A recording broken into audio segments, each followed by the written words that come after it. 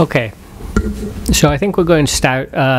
We're still working on our live stream, but we will post it to our website, itif.org, later, and all the presentations as well as the discussion will be there. And we hope to get the live feed going as soon as possible. So I want to thank you all for coming on this cold and rainy day. My name's Joe Kennedy. I'm a senior fellow here at ITIF, Information Technology and Innovation Foundation. And I think we're going to have a good discussion here about the possibilities of automation in the freight transportation sector and the correct regulatory approach to that possibility. I'm going to start with a brief presentation about discussing a paper I wrote for ITIF. We'll then have 3 panelists who I'll introduce later. Each will talk for about 10 minutes about the possibilities of innovation and automation in their sectors and industries, and the regulatory hurdles or help that they're receiving. I encourage you to participate in the discussion, those of you who are here, and eventually those hopefully remotely, by going to our hashtag ITIF Transport. That's ITIF Transport. So after the members of the panel have each spoken for about 10 minutes, we'll have a short discussion in which I'll give the panelists the opportunity to respond to each other, and then we'll open it up for questions and answers from the audience. And we'll end at 11:30. So now I'll introduce the 3 panelists in the order in which they'll be speaking. Thomas Jensen is Senior Vice President for Transportation Policy at UPS. In this capacity, he leads UPS's federal authority and is chief advocate on all modes of surface transportation, legislative and regulatory issues. These include commercial vehicle fleet matters, highway and infrastructure policy, ocean freight shipping, and railroad and intermodal transportation concerns. Tom began his career at UPS in the Public Affairs Department in 1990 and has since held a variety of assignments, including in operations, business development, human resources, and in-house legal counsel. He joined the Washington, D.C. Public Affairs Office in January 2001. Prior to joining UPS, Mr. Jensen served as a campaign aide to former Congressman Stuart B. McKinney, managed a congressional campaign, and worked for both a political fundraising firm and later a grassroots lobbying firm. He earned his undergraduate degree in government from the College of William and Mary, a master's degree in public administration from the American University, and a law degree from the University of Bridgeport. He is admitted to the bar in Connecticut and Pennsylvania and currently serves on several industry boards relating to transportation. Adrian Arnakis is currently Senior Vice President of Government Affairs at the Association of American Railroads. Prior to joining AAR in November 2018, she served as the Deputy Staff Director for the U.S. Senate Committee on Commerce, Science, and Transportation under Chairman John Thune. She oversaw the operation of one of the Senate's most productive bipartisan committees, which during her tenure secured the enactment of more than 50 laws, most recently the 5-year reauthorization of FAA. She also served as the committee's counsel and policy director of surface transportation and oceans from 2013 to 2015, where she led the team that wrote, negotiated, and secured enactment of the bipartisan Fixing America's Surface Transportation, or FAST Act. Adrian earned her BA in political science from the University of North Carolina at Chapel Hill, and her JD from the University of Miami School of Law. Greg Rogers is the Director of Government Affairs and Mobility Innovation at Securing America's Future Energy, or SAFE. In this role, Greg advocates for federal and state policies that will enable the safe and expeditious adoption of autonomous vehicles and other emerging technologies. Prior to joining SAFE, he was the assistant editor of ENO Transportation Weekly and a senior policy analyst at the ENO Center for Transportation, where he reported on transportation policy developments in Congress, the administration, and state governments. During his time at ENO, Greg also authored 2 reports that have assisted numerous federal, state, and local policymakers in establishing sound policies to prepare for the advent of autonomous vehicles. Greg is a co-host and co-founder of the Mobility Podcast and a co-founder of Connected Car Talk DC, a rapidly expanding network comprised of hundreds of professionals working at the intersection of transportation technology and policy. He received his BA in political economy from the University of California at Berkeley and has studied political science at the University of Copenhagen in Denmark. So now I'll briefly describe some of the main points in a report I authored for ITIF. The report was called Moving America, How Policymakers Can Accelerate Automation in Freight Transportation. We have copies at the door, and you can also download it off of our website. This report gives an overview of current developments in the freight transportation sector. It describes some of the opportunities for automation in the different freight industries, including trucking, trains, and drones. It also talks about the regulatory challenges that different industries are facing and suggests principles that both the regulators and industry ought to follow as they oversee the implementation of new technology. So first, a few basic facts about automation. First, automation does not reduce the number of jobs in the medium or long term. It does not reduce the number of jobs in the medium and long term or long term. The number of jobs over the medium term is determined largely by the population and by the wealth of the population. Automation can reduce jobs in the short term or not, depending upon how easily it's integrated into existing systems. Automation does boost productivity, which is necessary for the rise in living standards, and it allows workers to drop some of the most tedious parts of their current jobs. In many cases, automation produces better safety and performance than humans are capable of. Finally, automation is a process, not an end result.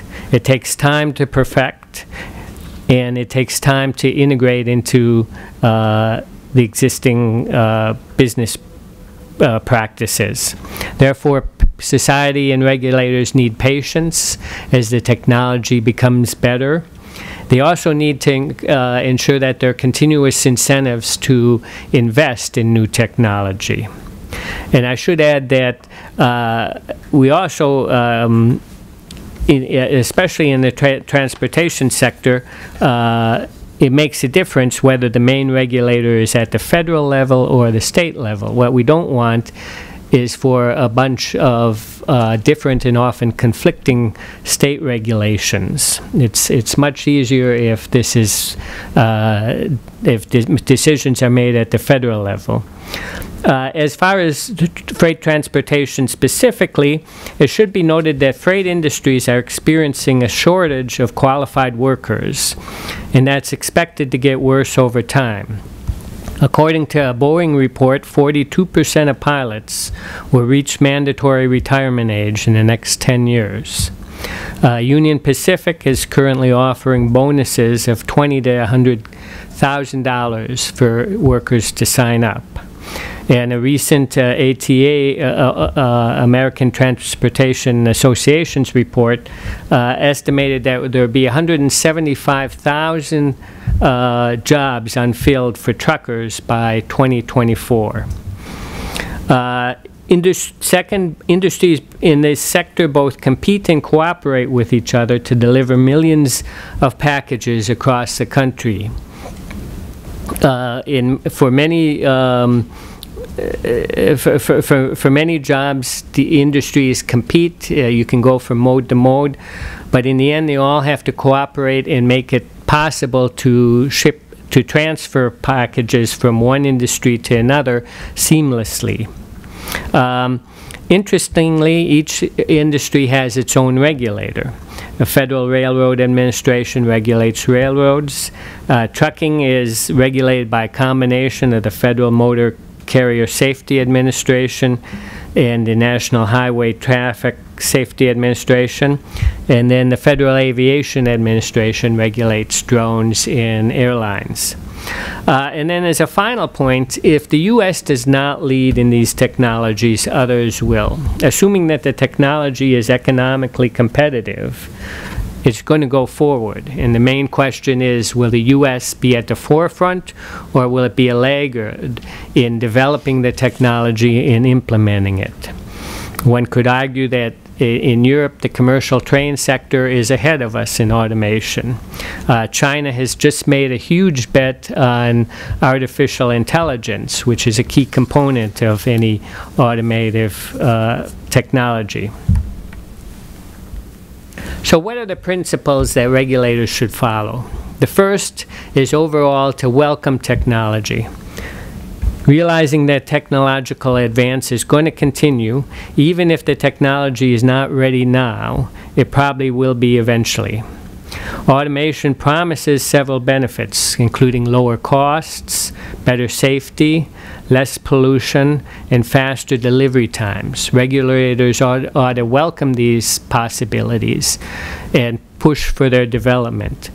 They should help the industry get the technology from where it is to where it needs to be, while at the same time protecting public safety and confidence. Second principle is to acknowledge that other forces encourage companies to act responsibly. These include the high cost of capital sunk into each rail car, truck, or plane. They also include, and I should mention that any disruption in service is also extremely costly. They also include tort laws that are designed to protect victims of an accident. There's also the need to maintain not just public safety, but the public reputation for safety, and that can be very important. We all know that lots of accidents occur on the streets of any major city every day, but we don't really think about it. But if there's one accident involving an autonomous vehicle anywhere in the country, it becomes national news. And so the public is not going to accept automation if it doesn't believe that it's safe. And then finally, every company these days needs to worry about brand value, its relationship with consumers, and the loyalty of its workers. And we've all seen that all of these can react quickly to impose a penalty on a company that is, in the process, is far faster and can cause a much greater economic penalty than anything that the regulator can impose. Third is regulators need to allow for different technology futures. Accept that change, including technology, is constant.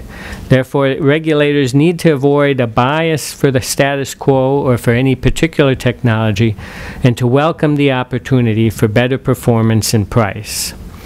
Regulators need to write rules that avoid favoring particular technologies or business models. Fourth, regulators also need to distinguish between substantially different technologies. They need to tailor regulation to specific technologies rather than treating all technologies the same.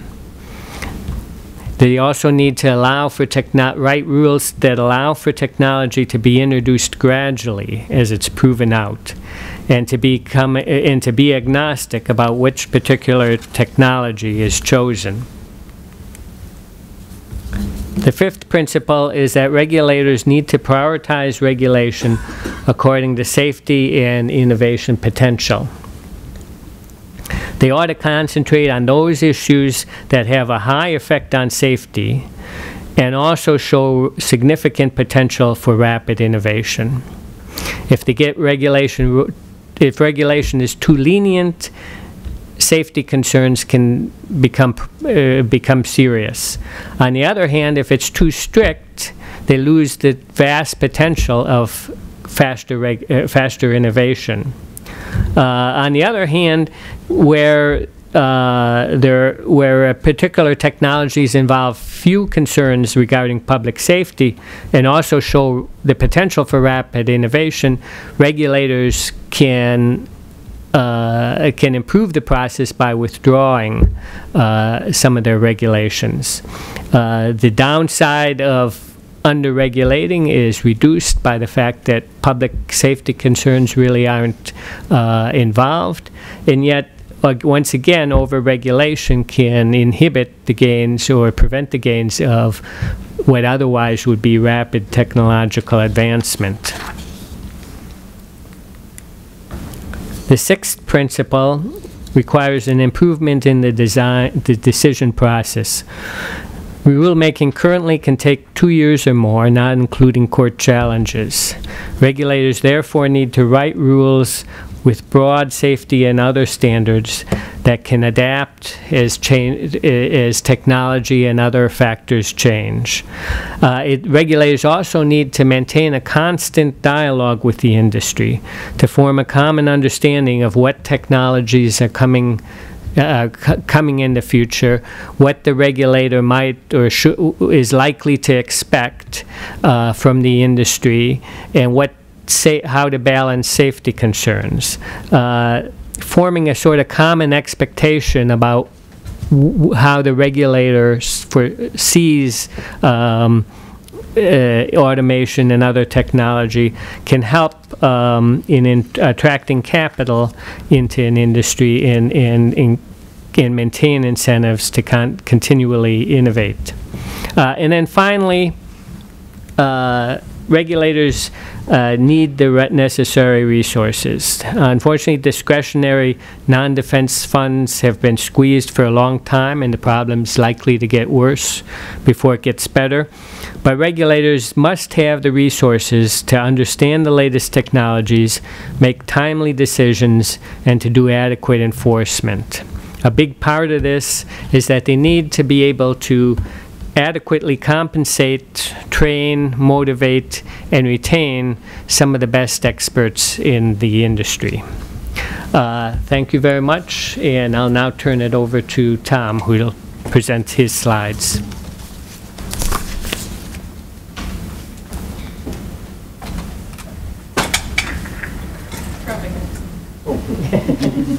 Need more automation. Thank you, Joe. Appreciate it very much for you and ITF for having us this forum this morning, and appreciate everybody coming out on a lousy day. So thanks for being here. It's interesting. A lot of things are interesting, but this is particularly interesting, I thought. Joe and I chatted a while back about this information, the research they did on this paper that you have in the back of the room we just covered, and I think they may have pitched UPS on it, frankly, but full disclosure, we had nothing to do with that paper. Nothing. Yet, all the things Joe mentions, I think, for large measure, are right on the money.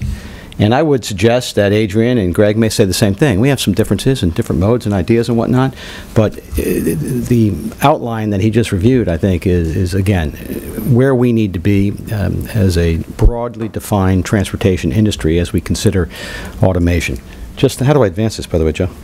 That might be helpful. Just think about just cue that up. Just UPS's business. We've been in business since 1907, and our business has changed dramatically. And today, it's changing even more. And one of the reasons it's changing is because of the change in consumer behavior.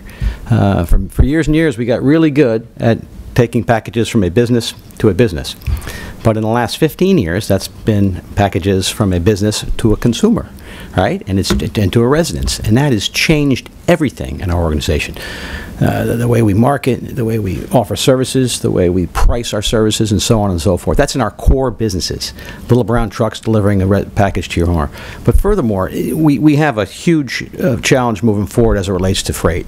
And I'd suggest that the Congress and the regulatory agencies to date have really looked at mobility. They've looked at how people are going to get around in the future.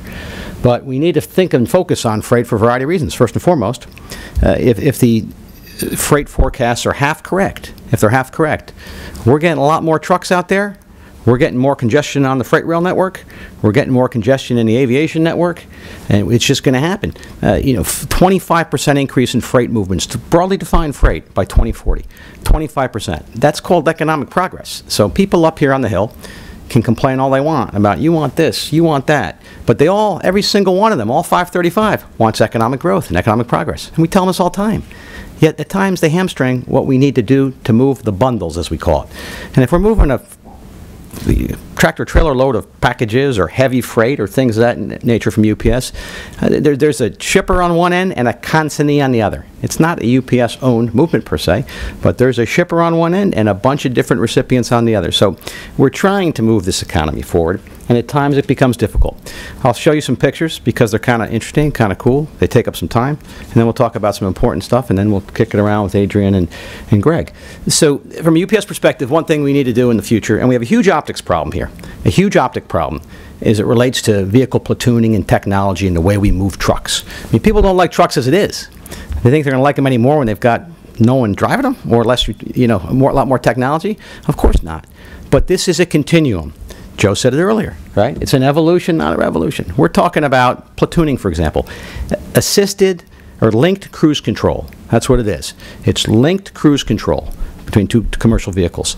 And the idea would be in the future that we move freight movements on highways, maybe from, big freight facilities, if you will, big hub-type facilities, highway movements only in vehicles that are linked together through connected cruise control for fuel economy benefits. That's what it is. You get 12% fuel economy benefits for the guy in the front, guy in the back, excuse me, and you get 3% fuel economies from the other tractor. So that's the kind of thing that moving forward, we need a framework, a federal framework, that allows the states to continue to innovate, right, but doesn't set up a whole patchwork across the country. We don't like the patchwork. It doesn't matter what the context is. We need a network, not a patchwork, because freight moves like water, right?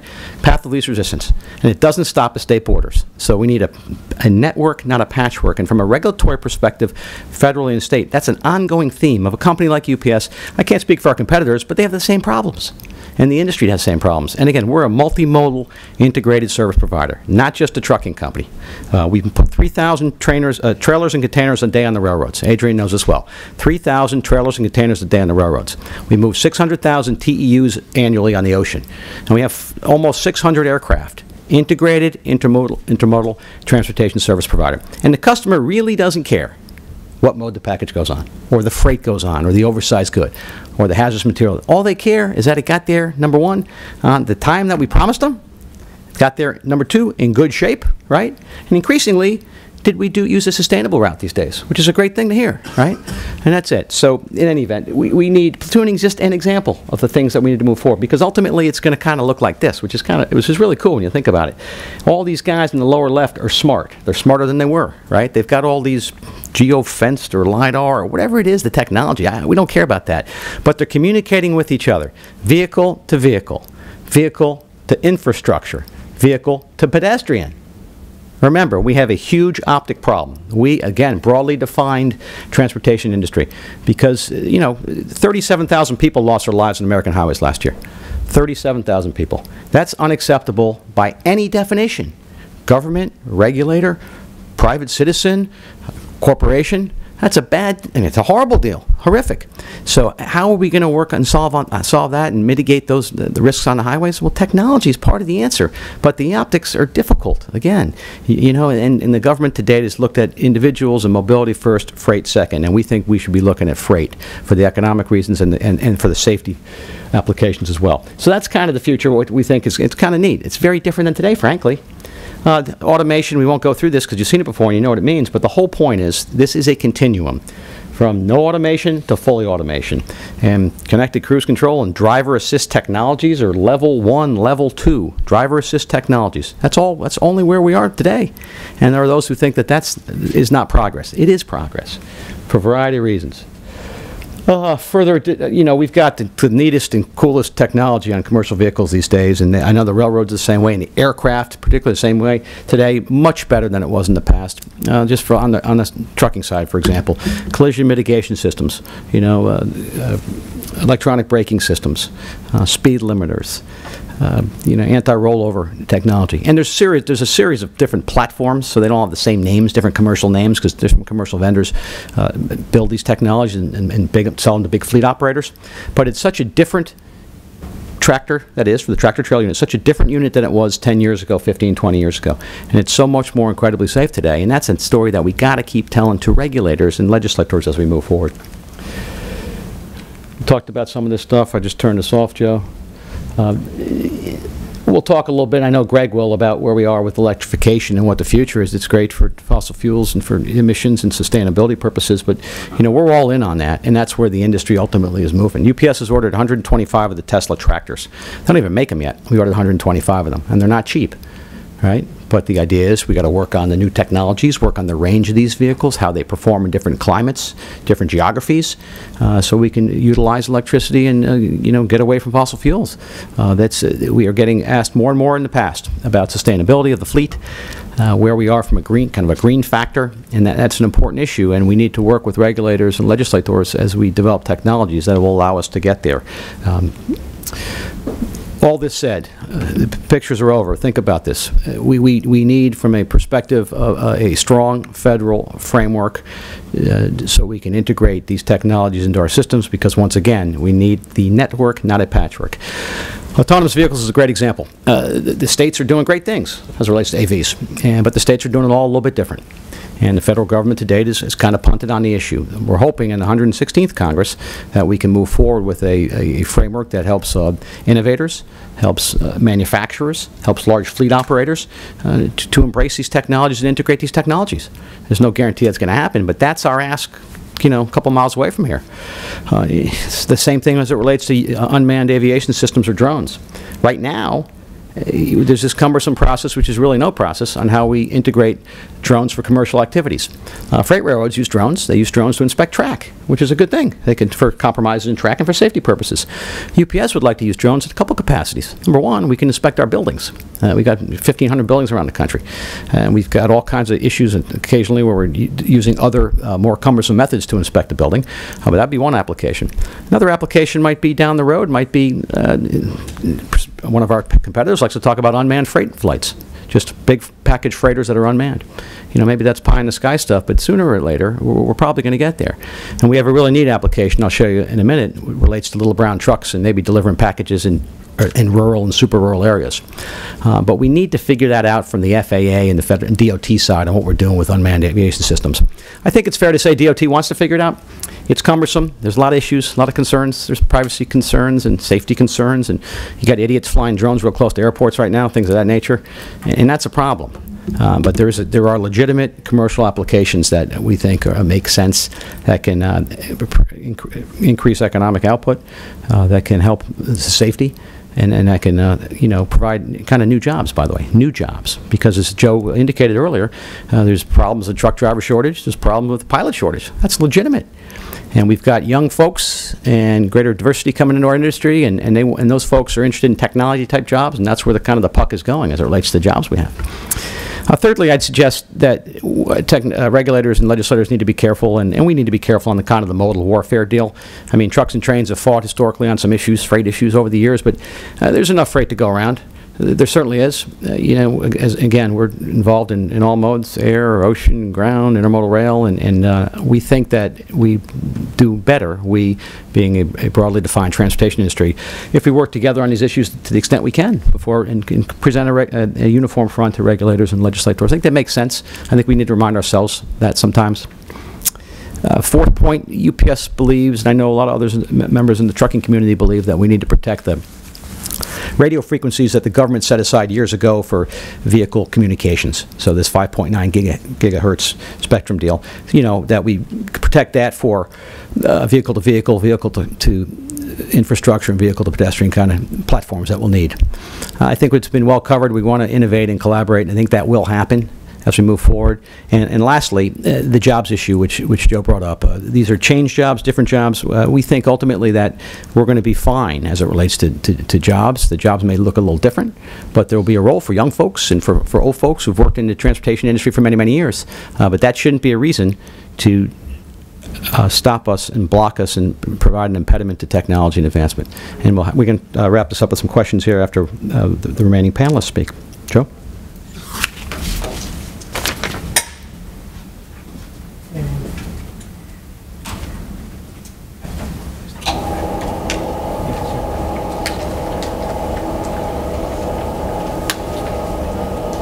Just jump right in? Okay.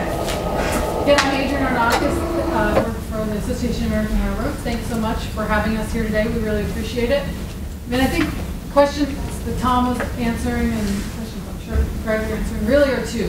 One is the industry writ large, and for me, railroads in particular, ready to tackle this new innovative, automated world that we're moving into? And I think that answer is easy, and that's yes.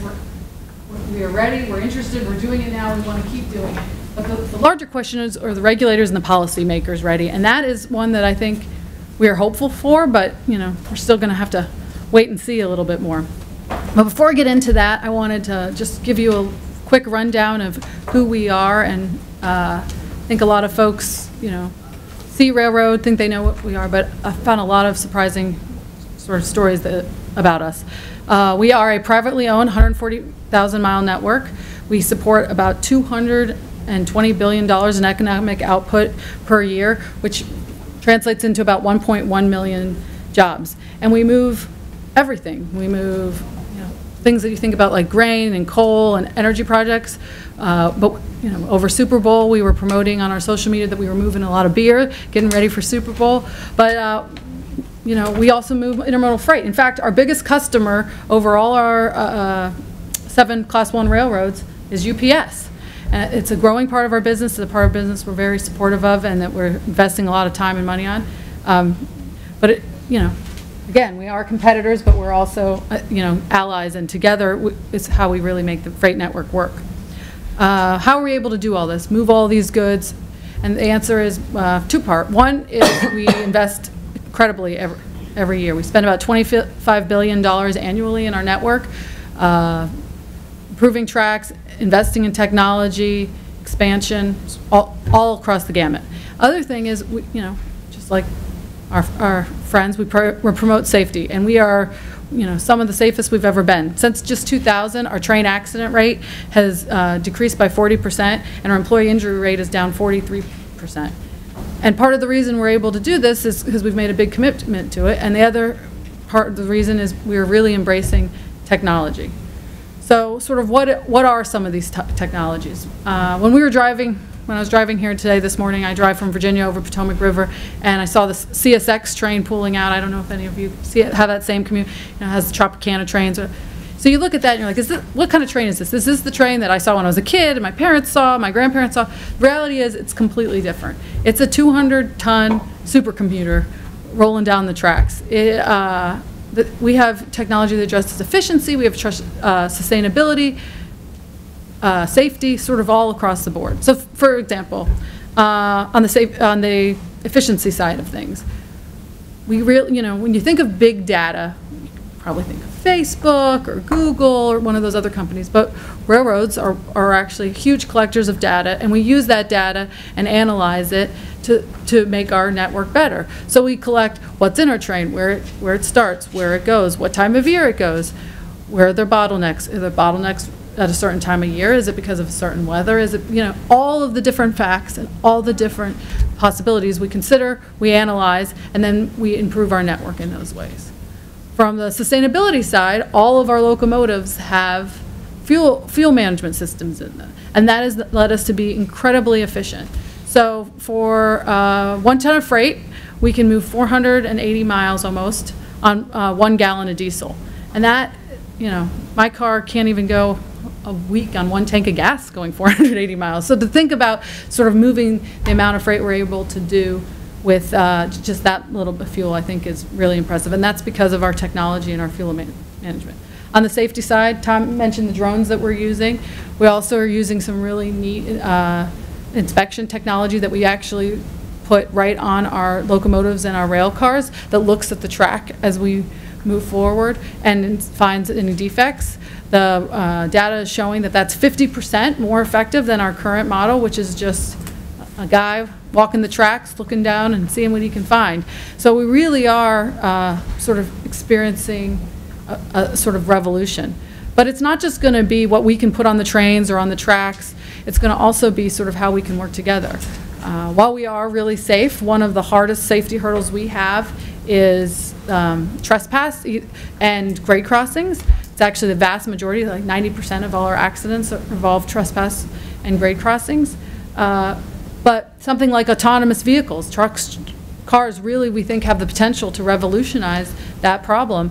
You know, they're being designed so that they can see what's coming ahead of them, what's coming to the left, what's coming to the right. So when they come on the grade to a grade crossing, they will stop or they will determine it's safe enough to cross, as opposed to humans who sometimes misjudge and end up getting stuck on the tracks because of congestion. And unfortunately, trains do not stop very quick, and usually, you know, they can't stop fast enough. So being able to eliminate that grade crossing problem just through the technology that's going to be in cars and trucks is, I think, going to be a big jump forward. So we have all this technology. What do we sort of need to maximize it and utilize it? And that's when we turn to the policymakers and the regulators. And I think sort of our position, you know, we have a vast array of things, and I think they're very similar to a lot of the stuff that Tom has covered, and I'm assuming Greg's going to cover. But I think we have a set of regulators that are interested. A good quote that I always like to read is from the current FRA administrator, Ron Batori.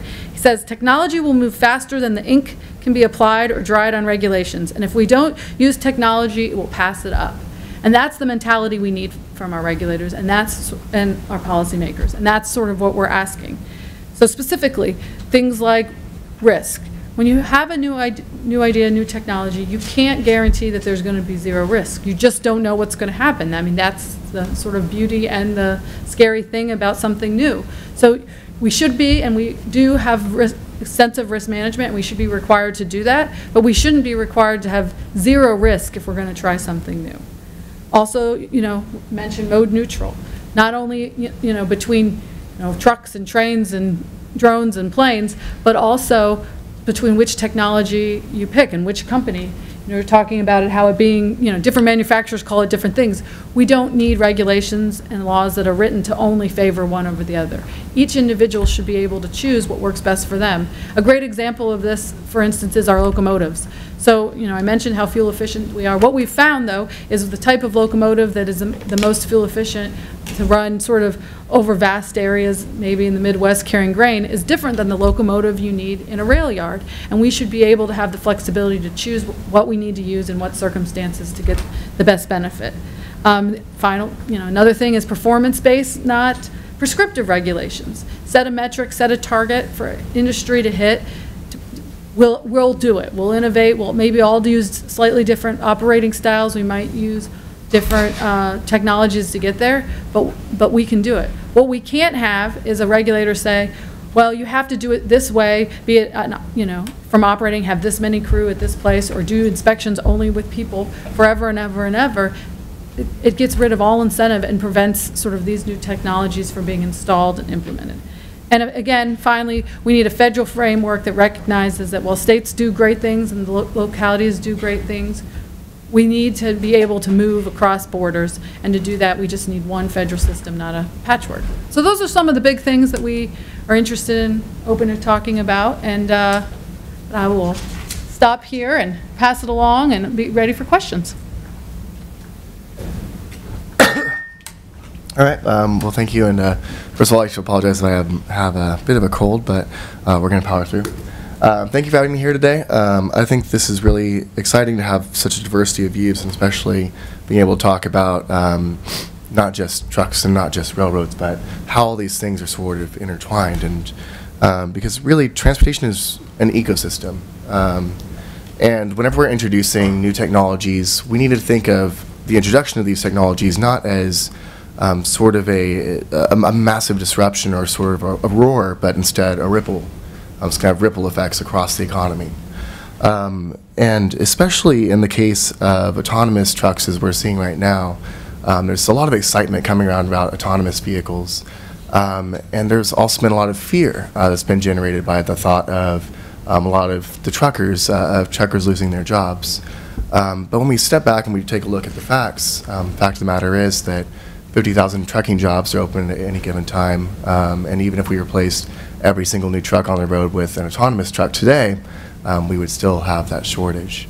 Which is the reason that Walmart is trying to start paying more to drivers. I believe the most recent announcement was $85,000 a year for new drivers coming on board. But the fact is that there is this fear of the new, and this fear of the new is what often makes a lot of the entrenched actors afraid of new technologies. And as Joe was mentioning earlier, there's sort of this, we should also be looking not just at the technology we have today, but the opportunities we'll have tomorrow to compete in the global marketplace. Yesterday, President Trump signed an executive order relating to artificial intelligence. This was meant to make the U.S. more competitive on the international stage by instructing the federal government and all federal agencies to work more in collaboration with one another and with innovators on the development of AI technology. And I think that things like this that we're seeing out of the administration should be seen as promising signs of an opportunity to work with regulators, to work with legislators on legislation such as the AV START Act, which would have created a modern regulatory framework for AVs last year, but did fail to pass.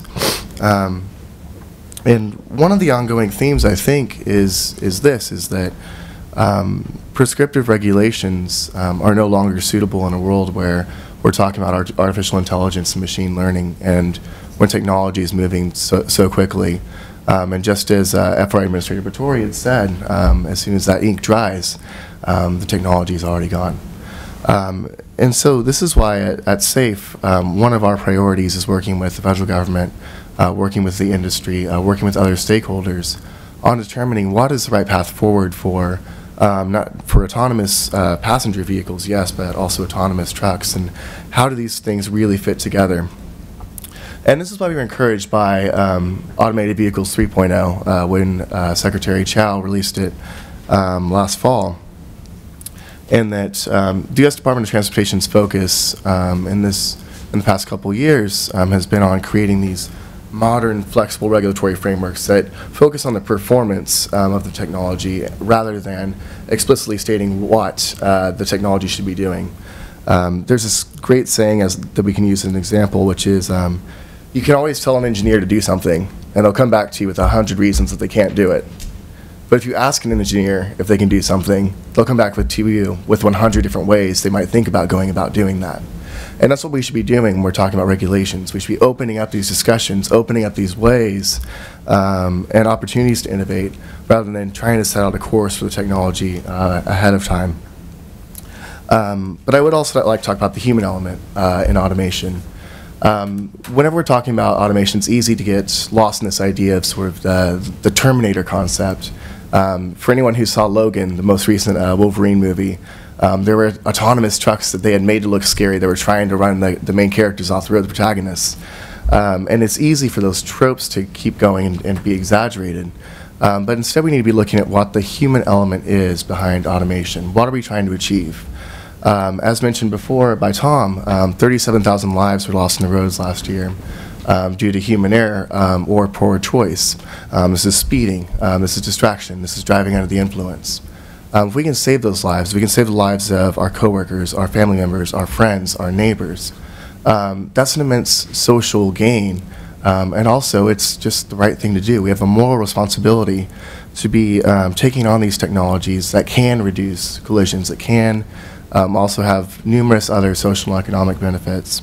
And just as a brief plug, SAFE recently published a report, America's Workforce and Self-Driving Future, which you can find at avworkforce.securedenergy.org.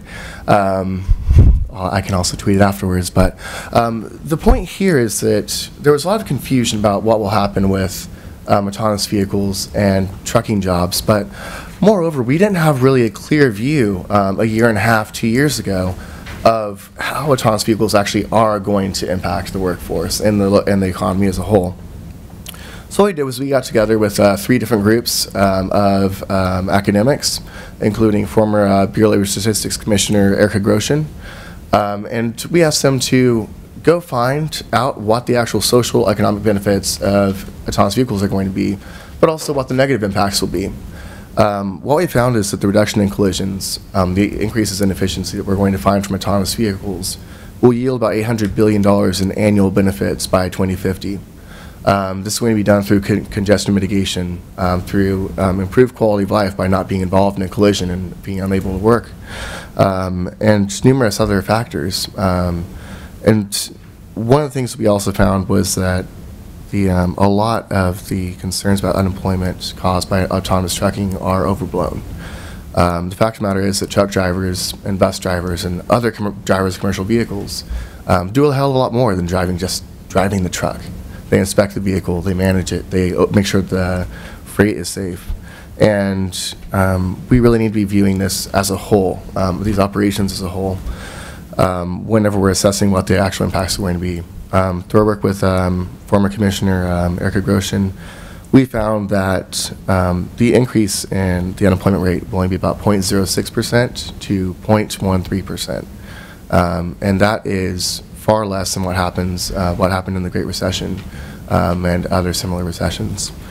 So again, you can find that at avworkforce.securityenergy.org. And I'll also echo our interest in protecting the 5.9 gigahertz band for connected vehicle applications. We believe this is critically important to enable platooning. And of course, we've seen that not everyone seems to agree on platooning anymore. Daimler recently announced that they were no longer going to be pursuing it. But this is part of experimenting with new technologies. And there's still a lot of companies that are working on this, such as Peloton, who see a potential for it because there are a lot of different use cases. And Daimler in particular was testing largely in Europe, and which has very different operational design domains than the U.S. And with that, I think I'll turn it back over and look forward to the Q&A. Okay, I'd like to give the panelists a chance to respond to each other. Is there, for any of you, is there something that one of the others said you'd like to pick up on or comment on? Nope. No real. Okay, good. I'd like to exert my prerogative to ask one question. We've had some talk about regulators, but I wonder if you could talk briefly about the quality of the infrastructure, both as it exists now, our roads and bridges and ports, and also do we have enough now? Is it in good shape? And for the infrastructure we're building, are we building the right infrastructure, or should we be building smarter infrastructure to sort of take advantage of the way technology is likely to evolve over time? I'll start if I may. So the answer is no and yes, Joe. Okay? No and yes. What does that mean? That means there's consensus that, and this is obvious and it's been beaten like a dead horse, that we need to do something about surface transportation infrastructure in our country. We all know that. The U.S. Congress started hearings last week. UPS testified last Thursday before the House Transportation Committee and the Senate Commerce Committee, where Adrian worked for years, is having a hearing tomorrow on the issue. And of course, those of us who, regardless of kind of where you are in the infrastructure debate, we agree what needs to be done, but there's challenges, political challenges and money challenges, which are well documented, and I'm not going to regurgitate all the statistics from what the American Society of Civil Engineers says, because every time you go to one of these things, we start talking about the report card, but we all know the problem. So the answer is there enough sufficient infrastructure? And the answer is no. Should it be smarter in the future? Yes, to your point. But we've struggled to maintain our current network in a state of good repair, right? Let alone enhance the network or build the network out. So we're struggling in that regard, and that needs to be a focus of the future, absolutely. But the money issue is tough, and people don't want to spend, people meaning those people we elect, don't want to spend money on this. And Is it going to happen this year? Well, we got probably a 6-month window, and that window's now probably down to 4 months, and that window's rapidly closing. And if it doesn't happen then, it probably won't happen until after the 2020 presidential election. And that's the sad state of where we are. But it's not just important for UPS. It's important for Adrienne trying to get to and from work, because I know the traffic she's in, trying to get to kid events. It's important. We have 440,000 employees at UPS. Some of them, at the end of their day, want to go home and coach their son or daughter in sports, or go to a church event or whatever. You know, we all suffer that. You know that. Everybody here knows that. So we're pretty passionate about the issue, and UPS travels 2.9 billion miles in the United States. And we pay a lot of fuel taxes, and we've said, tax us more if it goes back into the network to make the network better and bigger, and, you know, to enhance the network and improve fluidity and velocity. You know, and we can't get people who like us or people who don't like us to raise our taxes on us. They won't do it. It's kind of a joke, but, you know, we're going to keep banging our head against the wall till hopefully something changes. I'd echo that as well. I mean, the railroads are in a situation where we do, you know, I mentioned we're privately owned. We invest in our own infrastructure. We spend $25 billion a year on it. But we also rely, you know, I also said one of our biggest customers is UPS. We need good roads and infrastructure for our intermodal traffic. We also need good ports, because a lot of our goods and services are starting and ending in ports. So we also do support gas tax increase. We want the Highway Trust Fund to be solvent.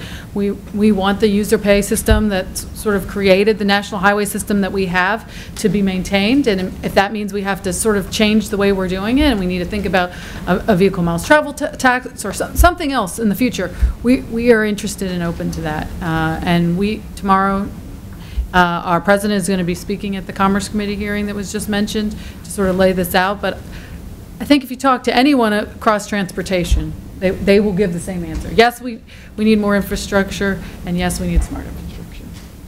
So I'm going to hop on those last two points. Yes, absolutely. We do need to be focused on finding new revenue streams for the Highway Trust Fund, because we're running out of time. The 2020 reauth of the FAST Act, and thank you for your work on that, is due next year. And on the note of smarter infrastructure, one of the things that keeps on coming up when we're talking to cities and states is how much should we be investing in, say, V2I, putting in DSRC sensors or CV2X sensors, et cetera. And there's no right answer for this, because this is still largely up to the local innovators, the local policymakers to figure out what is the right sort of approach for them. This DSRC versus cellular V2X thing is probably not going to be solved for another few years. But instead, one thing that we should be focused on is maintaining the roads that we already have. Anything that we do right now for AVs or to prepare for AVs should also be of benefit for human drivers too. It should be mode neutral in terms of repairing potholes, improving lane striping, having adequate signage. All those things we can do today to prepare for autonomous vehicles and autonomous trucks are things that will benefit human drivers today, and that should be the #1 priority. Does anyone from the audience have any questions? Yes. Yes, Chris Bladowski from Manufacturers Alliance for Productivity and Innovation. So on the one side, we have the technology, and on the other side, we have regulation. The technology is going to be shared, maybe it is already shared internationally. I mean, Europeans and the Asians are working on autonomous technologies. And at some point, once it emerges, maybe it will be standardized, maybe it won't be standardized, but I think it will be replicated in some way. So that technology will be tied into regulation in the sense that similar technologies should be at some point regulated in similar ways. My question is there any attempt or process to talk to the other big stakeholders outside the United States, let's just say Europe, let's just pick Europe for the simplicity, in terms of regulation, how they approach regulating automation going in the future? Are we on the same page, or are we on different pages? You know, Chris, that's a great point. I think the premise is sound, and I think the answer is no. I think it's been done kind of in a standalone fashion. So for many large multinational companies, we're super interested, and we've got, you know, colleagues and folks over there that are engaged on the same debate in different parts of the world, but there's not been a good opportunity to compare and contrast, best. But we're behind them. There's no question, and we're not in a situation where we're in a synchronized, uniform, harmonized. We've seen harmonization in a lot of other aspects of our business internationally, but as it relates to this, we've not seen harmonization yet. And maybe we need to get there, but we've got our own challenges here, frankly, thus far. Yeah, and I think in the U.S. we have a fairly permissive structure in terms of our auto regulations through NHTSA, and that you don't have to go through this pre-market approval before you can take a vehicle to market. Instead, you self-certify that you're complying with federal motor vehicle safety standards, which are largely very prescriptive. But you are, as an automaker, you're ensuring that you're doing it yourself. And then what happens is NHTSA will go out and buy cars from random dealerships in order to test for defects and also to ensure that they're in compliance. But you don't have to go through this sort of longer process that happens in Europe. In Europe, instead, there's a type certification process through which you have to get your vehicle, you have to go through pre-market approval before you can take your vehicle to market. One of the interesting things, though, is that the Society of Automotive Engineers has a committee right now, or some sort of delegation, where folks from the US and EU are talking about potential ways to harmonize these regulations. But the fact of the matter is that we're operating in two very different regulatory environments, and Europe has had for a long time the ability to have adaptive headlights on new vehicles, which actually been shown to significantly reduce the potential for collisions by making sure that that a headlight does not blind someone. And meanwhile, in the U.S., we have this very strict FMVSS around headlights that prevents these brand new, sort of newfangled lights from being put on our vehicles. So there are benefits and drawbacks to both. I think Europe has been faster to adopt into some new technologies, but also the U.S. has been where a lot of new technologies around safety have been first deployed. Things like AEB for collision warning, things like that. We're often first to take them up, not by forcing automakers to implement them, but actually by giving automakers the freedom to add these new technologies to their vehicles from time to time, unless prevented by FMVSS. So it gets a little convoluted, but overall I think that we have a long way to go if we actually want to reconcile these two very different systems. I mean, I don't think I have that much to add. One thing I'd say is, going forward, I think it'd be helpful too for regulators to sort of do these discussions you're talking about and learn from each other. For instance, in Australia, they already have a fully autonomous train running to and from a mine out to the port, and it functions perfectly well and safe. And so I think for our regulators at home, looking at sort of models across the world and how they're working and sort of other places are leaning in should be something that helps them make decisions, but also probably hopefully encourages them to move a little faster. Yes, good morning, panelists. John Bird with the National Society of Professional Surveyors. Our members are using unmanned aerial systems to do survey and mapping and geospatial data collections. Quick comment and a follow-up question, I guess. Greg, you mentioned the AI executive order. Adrian mentioned the sensor technology for track maintenance. And Tom, you mentioned LiDAR technology. The nationwide LiDAR program is in USGS. It's known as the 3D elevation program, known as 3DEP. And the connection for freight, I think, potentially would be this: the smart cities employment of 5G, AI's connection to 5G, and then the rural broadband deployment for farming and rural communities for 5G. How do you all see blending geospatial technology, surveying data, to help kind of get at the aims for smarter use of freight systems?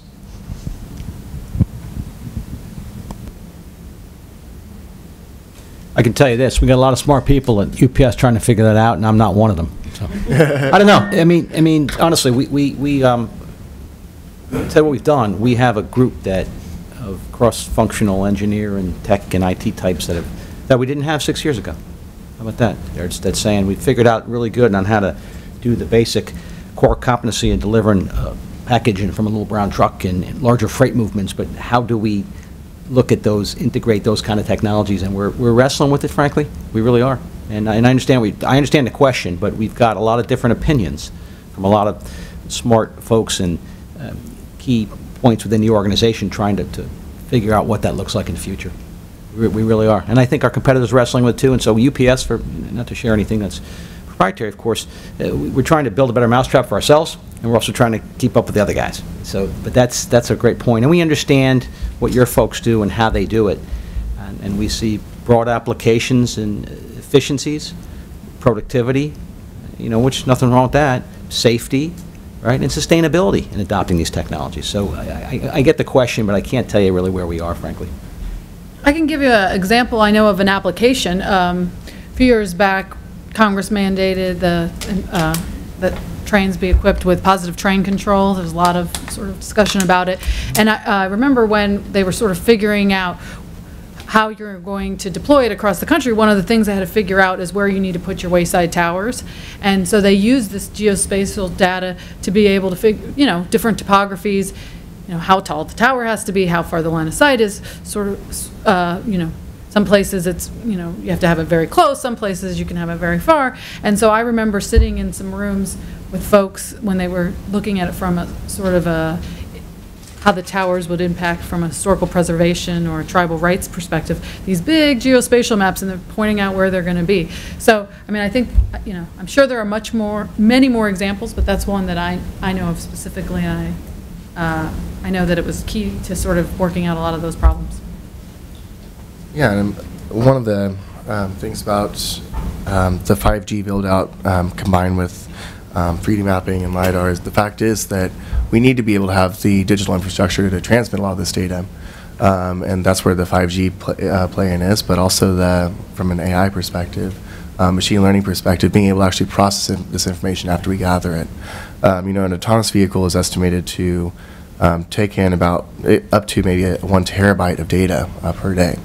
That's an immense amount of data that we'll be collecting through our LiDAR systems. And we're going to have to figure out how we're going to transmit that and if we actually have the speeds to do so.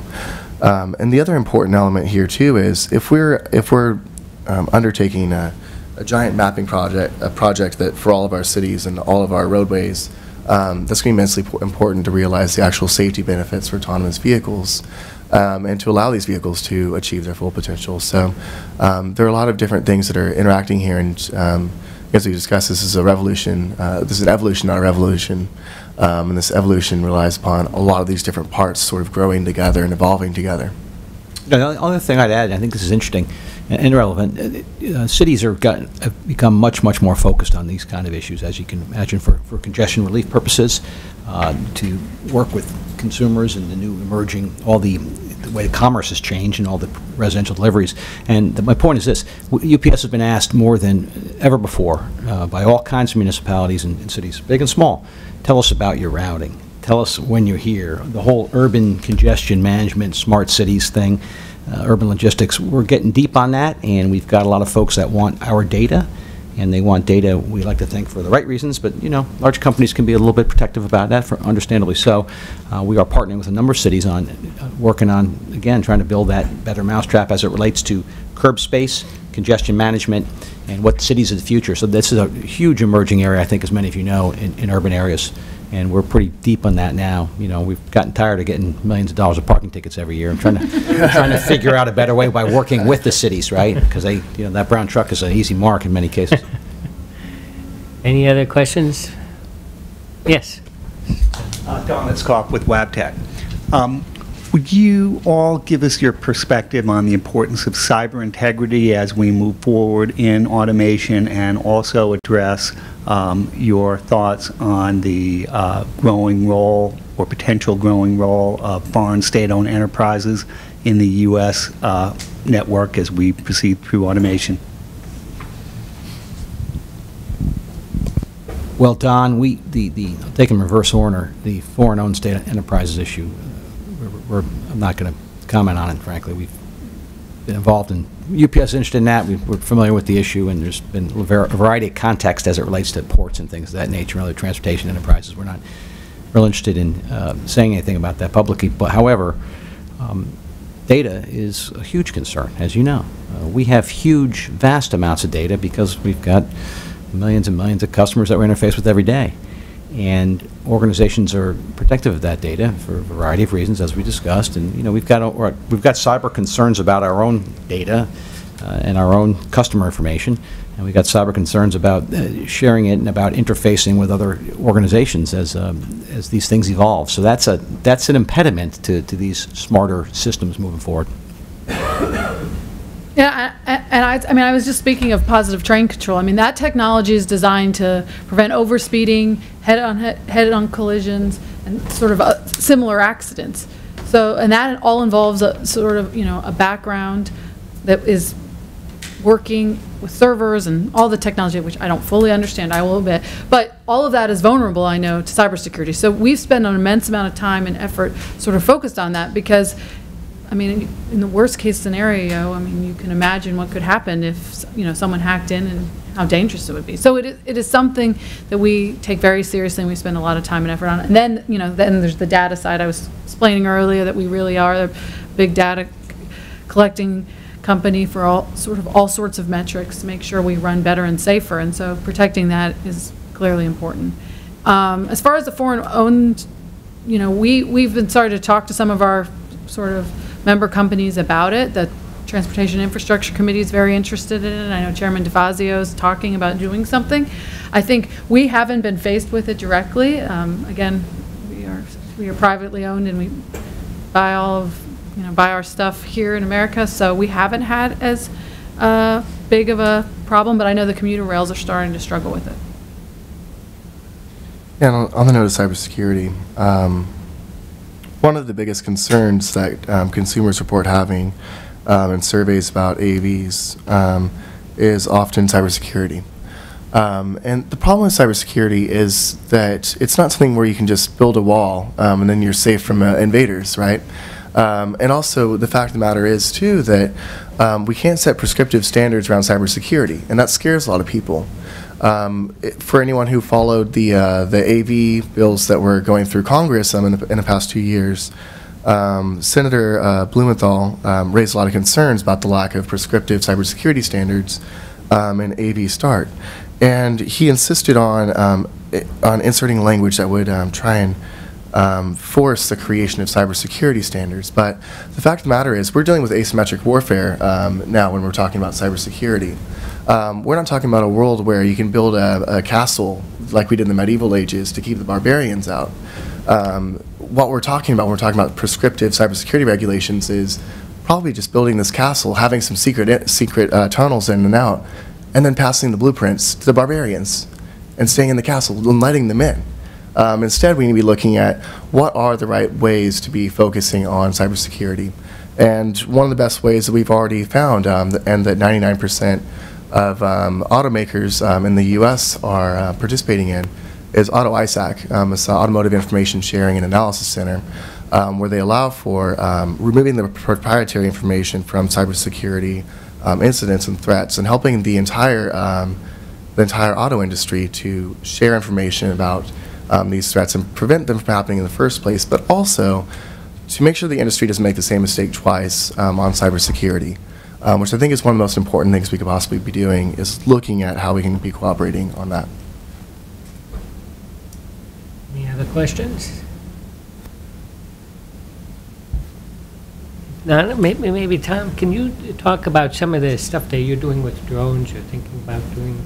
Well, I have to start with an apology because Rachel was so nice and easy to work with. I sent her an awesome picture of a drone coming out of a UPS truck, and it didn't get on the screen, unfortunately.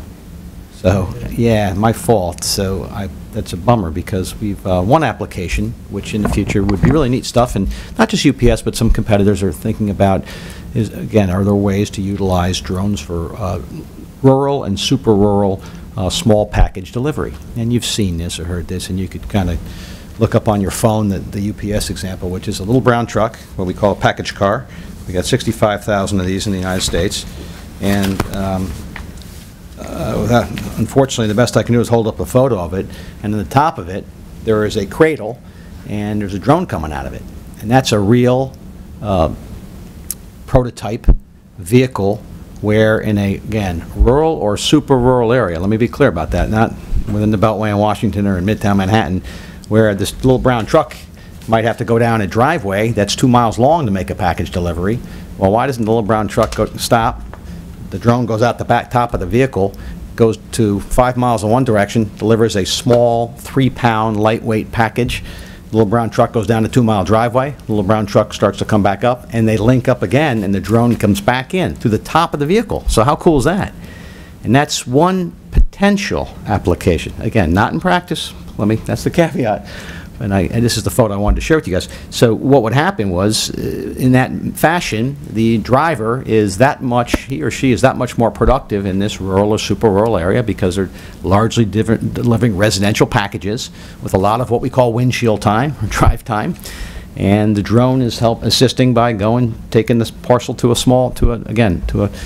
make a residential delivery while the truck is doing another one. So that's the thought, Joe. We had a press event in, first quarter of 17 now, believe it or not, on a blueberry farm. I didn't know there was blueberry farms in Florida. Yeah, who knew? Yeah, in western and on the west coast of Florida, where we showed this to a bunch of press folks, and people were all fired up, and it made the news. And the thought was, this is what it might look like in the future. So, just one area we're looking at. Like I said, one of our competitors has talked about package freighters. These are large aircraft flying autonomously. Now, there's no crew in there, and there's, of course, labor issues related to that. But the super rural thing is cool. Amazon, of course, has done quite a bit of experimentation in this area, a lot in Europe on the same project. And we're trying to, once again, figure out better ways and more sustainable and more efficient ways to service our customers. And we're also looking at what other folks might be doing as well. So that's kind of neat stuff. We're not there yet, but we need an FAA regulatory scheme that would allow for the commercial application of drones other than this application process for these one-off things that's going on now. Audience? Go ahead. Two questions. My name is Mike. Hi, my name is Mike Ducker from J.E. Austin. The first question is, I was just wondering, several you mentioned some of the local governments are pretty much more aggressive on opening up the regulations and experimenting, and maybe you had some examples of some cities and states that are doing it maybe even for strategic reasons, like, the Michigan area. The second question is, to the principles that you started off, Joe, I was wondering if there's some conflicts with sort of an older embedded industry like the automotive industry in Detroit that probably wants this evolution versus Silicon Valley type, AV who wants us to go to disruption, and how that might work within the regulations of making sure that they both have the same opportunity without, protecting one versus the other. Well, just, from a UPS perspective, related to what states or municipalities that are maybe more progressive here, more open-minded. I mean, we have states, we're working on this platooning concept that we've talked about and Greg talked about, I discussed earlier. We're doing a pilot right now in Texas on that. So these are big, open highway areas where it's flat, where there's less people, where you can probably pilot and test that. We're working on platooning in Texas right now. Nevada has been very aggressive in that. We're 10 states or more or so have actually passed legislation to allow the deployment, first the pilots and the deployment of deployment legislation. So there's states that are doing it, but other areas of the country where the states are really concerned and nervous about that, and hence we're getting that patchwork. Many of the cities, as I indicated earlier, we're doing some neat stuff with Columbus, Ohio. They won that competition, DOT competition on smart cities. So that's a good example of them coming to us and saying, hey, let's work together on urban delivery and urban access for curbs and traffic flows, and trying to help us and help you. Time is money. So if our people are locked up in traffic and getting ticketed every 2 minutes and can't move vehicles, that's not a good deal for us either. So Columbus is a good example of a city that's done that. We've had a lot of conversations and some experimentation and pilots with New York City. And it's been a little challenging, and of course it's kind of mega city versus Columbus or versus out in Wyoming. We've done some things in Wyoming. There's DOT money that the state applied for, and the state got the money to work on kind of some smart technology and tractor trailers communicating with fixed objects. So we're getting there. Many of the things we discussed on the vehicle and vehicle infrastructure, that's in Wyoming, which is, we're not talking big cities here. Can we refine some of that? So it's been interesting to us. We've got more people than ever before coming to us and saying, hey, UPS, we got an idea for you. And when I say people, it might be a city. It might be the person who runs the DOT in that city, or someone who's involved in their innovation council in states than we've ever had before. And I think that's the same thing for our competitors on the trucking side. They're getting solicited by a lot of folks as well. Well, I think, answer that question too, one of the things that we're seeing is a lot of states considering mandating operating, mostly on the crew size. So I know Maryland's been considering it, Wyoming has a law out. But there's about half dozen states that the legislature this year is considering mandating two-man crews in locomotives in perpetuity forever and ever and ever. And I mean, that clearly stifles innovation and our ability to bring on new technologies and new innovation and new automation. If forever and ever we're sort of locked into the current way that we're doing things right now. Yeah, on the note of autonomous vehicles, Tom had said earlier that we want to have a network rather than a patchwork.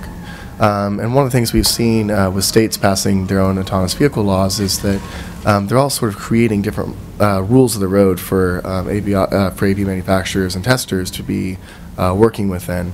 But rather than focus on just sort of the litany of bills we've seen in the past few years, I'd like to zoom in on a couple of states that were great. Number one is my home state of California. Obviously, sort of led the way on creating those, passing the second set of autonomous vehicle bills that has shown us, allowed us to see a lot of the information about testing and how many miles are being driven, et cetera. And while those aren't perfect metrics, they at least set the stage for seeing what that looks like. But one city that I've been very impressed with in terms of testing has been Miami. And the state of Florida has also been a tremendous partner, it seems, to Ford and Argo in their deployment of autonomous vehicles down there. I had the chance to go down there in November, and the city of Miami actually was working with Ford and Argo on having flexible curb spaces, so pick-up drop-off points for picking up and dropping off passengers that they can also look at using for freight as well. But what it really gets down to is that we need to figure out, and the federal government needs to take a leading role in setting long-term regulatory frameworks for these technologies. Otherwise, we're going to have to deal with this series of this patchwork of regulations around the technology. Any other questions?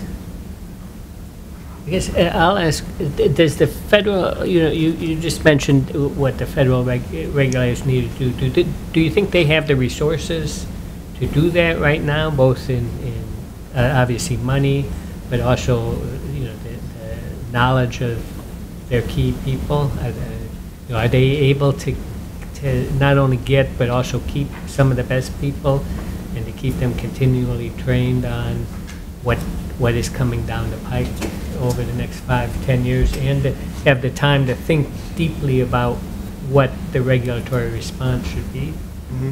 Mm-hmm. The folks that I've met at NHTSA and at DOT more broadly have been just incredibly impressive in terms of expertise and passion about the technology, and also for setting out a vision for how automation can benefit humans rather than being employed for technology itself. But I will say this, when we shut down the Department of Transportation for 3 or 4 months, for 3 or 4 weeks rather, we're slowing down defect investigations and recalls. We're slowing down reviews. Some automakers were experiencing delays on rolling out some new models because no one was home at NHTSA because we had a government shutdown. And also, yes, I mean, I believe that we should be putting more funding towards NHTSA and towards research programs at DOT. Because if we don't, we run the risk of losing a lot of those experts to the private sector. And for anyone who's been following or in touch with a lot of those folks, DOT and NHTSA lost quite a few people in the past couple of months who were experts in this field and who were really helping to drive these automation policies. I mean, I generally think, employees at DOT are more than capable of doing this. I think always a problem in any bureaucracy is if you're siloed and sort of how much you're allowed. When we talk about things being mode neutral, technology neutral, being able to work across the modes, because DOT is a very siloed sort of department. And right, just keeping and maintaining sort of the people there for the long term is always a challenge. Okay. I think we have time for one last question. Anybody wants to out? Otherwise, I've got one more. So, just briefly, what do you think? What would be your one message to both regulators and, I guess, Congress about what they can do or concentrate on over the next 5 years? I'd say just work with industry, Joe. I think we've got folks who are, well, for a variety of reasons, philosophical, political, old habits die hard kind of perspectives that, I think they need to be willing to work with industry. You referenced earlier one of the questions about what do the innovators think, and we're working very closely with the innovators because the innovators, that's us.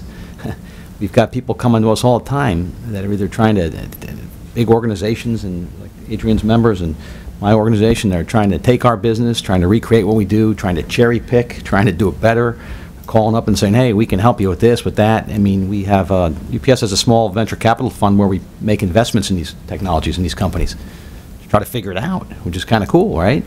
And we've got, I would suggest that these super ideas are coming from the private sector, and we want government to be open-minded about them. And I think most policymakers would say that if they were sitting on the panel with us, but maybe sometimes that's difficult in the context of the way our government institutions work.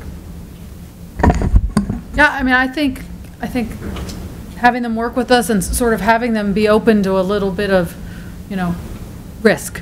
It's not a thing that politicians like to do. They're not very risk tolerant, but I think, all the things that make technology interesting and exciting also can make it technology scary, and there's a lot of unknowns. And so I think, working together to sort of overcome that and really, put out stuff that allows us to again have performance-based measures, sort of prescriptive, is the key.